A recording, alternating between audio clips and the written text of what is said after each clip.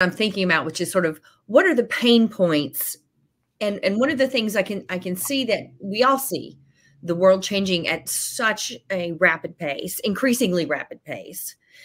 I would think it's easy to get overwhelmed, and then when you start to think about this from a one voice, one experience, which of course makes sense for any of us who are trying to present a brand and build a singular experience or presence.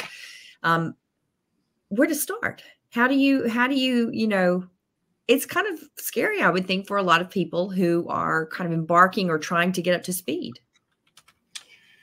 You said a really important word, scary, because organizations don't like change. Mm-hmm. And that is the challenge for legacy brands and retailers. Mm-hmm. How do they embrace the thing that they're most fearful of? Because let's face it, change can mean your business gets destroyed. Sure. And so it's so much easier to ignore change. You know, Amazon should never have come into existence. Sears was the largest retailer.